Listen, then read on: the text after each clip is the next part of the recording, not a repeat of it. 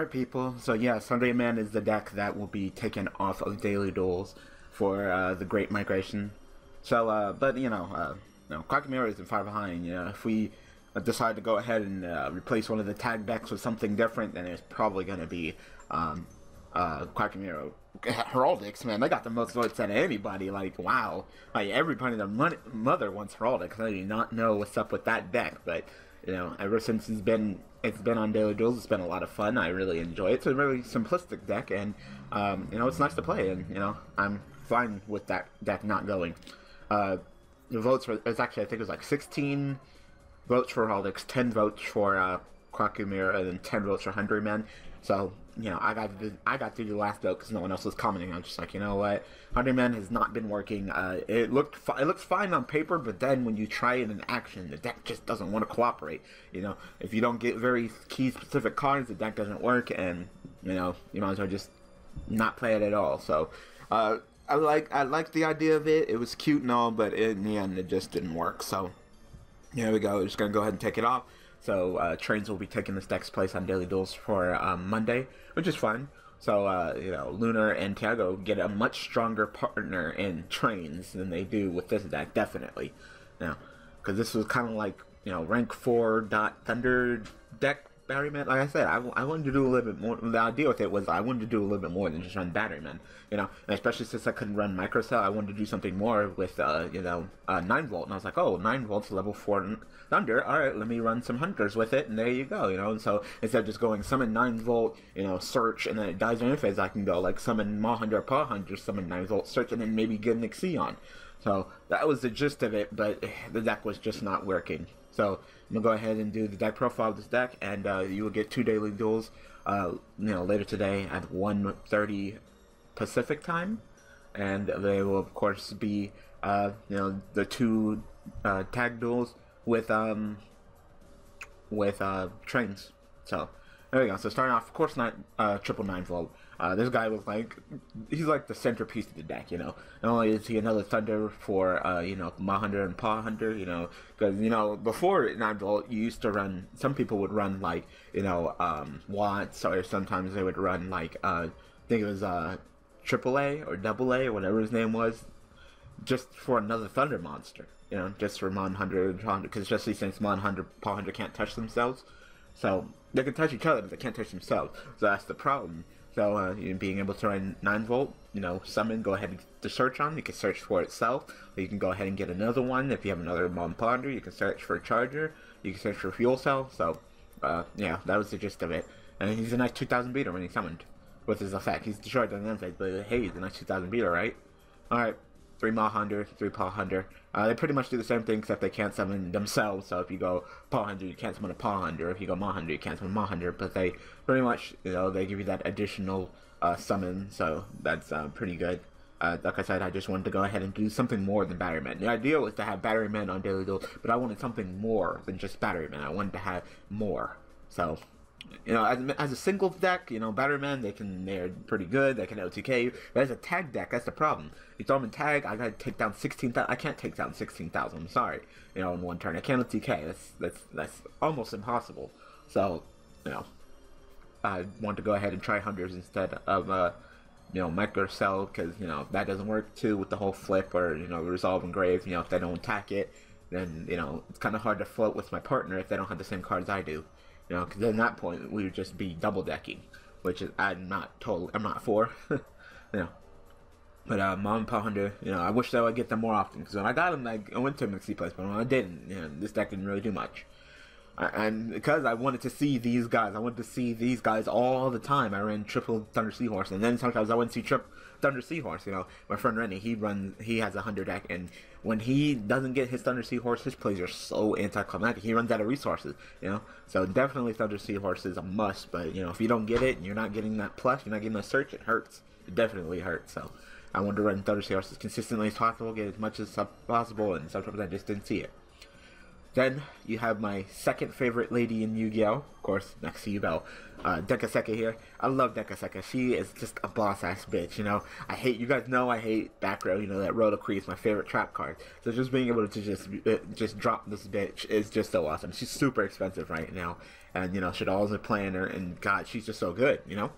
It's just, you just like, I don't know, like, you got that solid warning? No? Then good luck, because you said all that back row, I'm just gonna go summon Dekaseka, poke, poke, poke. You know, she's a nice, meaty 17 beater, and, you know, I just love that she locks on back row. Alright, I ran 2 charters. I wanted to cut it down to 1. I was thinking about cutting it down to 1, but then, you know, especially since I'm not running any revival besides, like, this card, you know, I can search for 1, and something happens, and I can never search for it again. That's why I ran 2, so I can go, like, you know, 9-volt, search for chargers, do whatever I play. Oh, alright, 9-volt, you know, search for the other charger, try to do the same thing, so, that's why I ran 2. Like I said, I was debating about 1, but 2 seems like the right number, especially with, Monarch Storm 4th. Alright, I ran triple fuel cell. Sometimes he was cloggy, you know, I would draw fuel cell more often than I would draw 9-volt, Paw Hunter, Maw Hunter, or Thunder Seahorse, or Dekaseka. It would be a lot of fuel cells. You know, fuel cell is actually pretty good. I don't really like industrial strength. I'm really not for that. You know, it never worked out for me when I tried it, and it just clogged. But fuel cell, on the other hand, worked out pretty decently. So also, you know, kind of works with Monster Force. It's not a play that I would like to do, but you know, it's a play that I can do.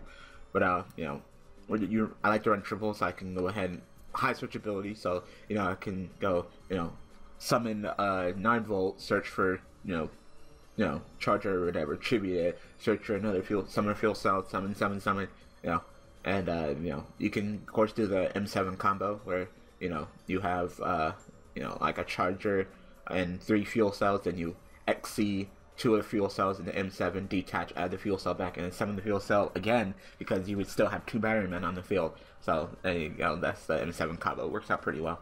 So Slate did it, and I was like, oh yeah, that works. So yeah, and of course, 2 honest, and it went to 2. You know, I love just summoning Dekaseka, locking in the background, and they try to summon something stronger than Dekaseka to attack over. I'm just like, honest, and you're just like, fuck. So you know, I decided to go ahead and put honest up to 2. I mean, if any deck's gonna run honest at 2, it's gonna be this one. So might as well run it, right? Then I ran triple cycling batteries because, like I said, sometimes this deck just craps out. It was never bad. It was the only time it was bad is because I would never have, you know, Maw Hunter or anything that I want to grab back. Sometimes I would have like double 9-volt and be like, why the fuck I want to grab 9-volt? So you know, if I had the Maw Hunter or the Paw Hunter, I would totally want to do it. But you know, it's nice to go ahead and recycling battery your card back and then go back into your XC toolbox. So that's the reason why I was liking that. A triple charger just so I can have another summon.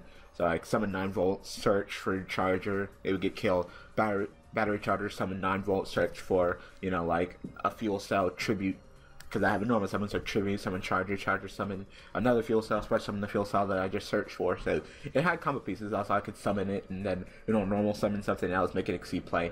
This card was not bad, you know, paying 500 for a monster born for Batterymen, not bad.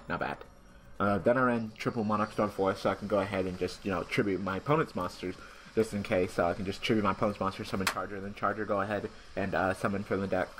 So that was just with that. It worked out okay. It wasn't, you know, like these two, and that's another reason. I was worried about this clogging with this, and you know, this not getting this, so it was hard to find the ratio, and then the deck just didn't work the way I wanted it to. Of course, the one Koa'Ki broke Snatch and broke Charge. These two.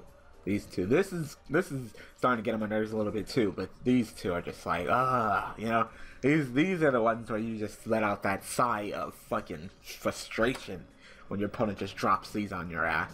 But hey, maybe this card would get rebanned, and it wouldn't be the first time the card was banned, and they took it off ban and then rebanned it. So there you go. They wanted to test it, and clearly it's stupid. So Snatch still should get rebanned. And I run triple Insta-Fusion. So I can go ahead and Insta-Fusion and Tribute, or I can Insta-Fusion and then make an XC. I wish I could summon a Light so I can go into Paladino, but the only Light level 4 fusion is, I think, that one female Glow Moss, and you can't summon her with Insta-Fusion, so that sucks. But yeah, just, you know, play this, go into XC or play this, Tribute. So it's kind of like a Monster Storm 4th, except, you know, it's my own Insta-Fusion monster. And then triple Rotokri, of course, because Rotokri's the best, and fuck back row, especially in tag duels. Alright, Extra Deck 1-101, 1 Castel. I like this ratio 1-1. Then, of course, I ran 2 Paladaminos because his deck is majority of white, and I really like Paladamino. I think that any deck that can run Paladamino and have fun with him, because he doesn't get used that often, especially with the existence of Cast Iron 101. This guy's kind of obsolete, so it's nice to go ahead and be able to play him. Run M7, like I said, the M7 play, and M7 is just generally good as one of the best rank 6s. Photon Strike Bowser is also a really good rank 6. Dark Rebellion Xyz Dragon, definitely. I kind of shooed him away when I did the card review video, and I was like, oh, he's not room. There's no room for him in the toolbox. There is. You know, there's been totally times where I was just like, God damn it, they summoned something stronger that, you know, that I can't take with the 101, or I don't have the kind of spell, and I just want to attack over it, and I just wish that I had, you know, Dark Rebellion Xyz Dragon. So definitely, I said he wasn't going to be in the toolbox. He's in the toolbox. I really like this guy. You know, he's saved myself. He saved my butt a handful of times, or he didn't because he wasn't there, and he should have been there. So definitely run him if you have the room. Like I said, the Bubble Chain, I like him. You know, go ahead and put something on top of the deck that I need for later, definitely. Cowboy wins game. I'm starting to kind of favor 2 Exitons, especially in tag duels, because tag duels can easily, you know, turn around so easily, and there's been a couple of times where I'm just like, damn, I wish I ran 2 Exitons. So you know what, if I have room to run 2 Exitons, I'll run it. You know, I'm not Evil Storms, but I'll go ahead and do it. I know, I'm bad. I'm running 2 Exitons, that's bad, but especially in tag duels, you know, I can Exiton, then my opponents can still turn around the duel, get up and resist, I'll just Exiton again, and they won't expect 2 Exitons. I mean, who expects 2 Exitons? Then 1 Omega. Don't even think I've used him once, but you know, if you're gonna run Hunders or anything Hunter related, you gotta run the 1 Omega. That's given. And then these are minus defeations, just triple Dark Flare. Like I said, I'm not gonna run Noted, and I refuse to run Noted really. And I wish I would have been able to run that female Glomoss, whatever her name is, but I can't. She can't be instant fusion. So you know, maybe one of these days we'll go ahead and get a light level 4 fusion monster, but I don't know. So there you go. There's Hunderyman. Like I said, it looks fine on paper. You see it, and you're just like, you know what, Dan? That doesn't look bad. But then when I use it in duels, it just doesn't work. So, yep. You know, this deck gets the dishonorable discharge. It gets taken off of Daily Duels just because it didn't work. Like I said, I was the final choice. I could have easily said, you know what, Hunderyman are working out, Koa'Ki, Meiru, you're out. But no, I didn't. I clearly chose this deck for a reason. You know, and ever since it's been put on here, it got kind of put on here as a makeshift deck. I was kind of like, oh, well, I need something you know, in its place, and you know, it's kind of like, you know what, let's go ahead and put this on here. You know, Madoshis were getting kind of boring and tired, and I was like, Hunderyman, you know, I was interested in Batteryman, and I was like, you know what, let's try Hunderyman, let's try this deck. You know, so thank you, Luna, for going ahead and making the thumbnail for me. Sorry, I kind of had to just, you know, get rid of it now. You know, so this is the final thumbnail you'll see of this deck on my channel. You know, Luna actually made the thumbnail for me, and yeah, so be sure to tune back in later today. More Daily Duels with Trains being as a tag deck, which will totally work fine. I already changed the deck around. It's totally ready to go. Like I said, all I had to do was just take out the vanities and the skill drains, throw in some royal decrees, bam, there you go. So let's go ahead and see how it is. And then the other cards I want to try out, I put in a Regeki. I already have a Soul Charge, so I put in a Regeki, a Snatch Steal, and Limit Removal. So I want to go ahead and try out those 3. Limit Removal, maybe not. I might take that out. Because I was like, oh, Limit Removal, I can easily OTK. Once again, it's not 18, it's not 8,000, 16,000. 8,000, maybe. 16,000? No, I don't think so. So maybe we'll go ahead and put back, take out Limit Removal. I'll find something. It's not that hard to put something in. So, anyway, yeah, this is the deck profile for Hunderyman.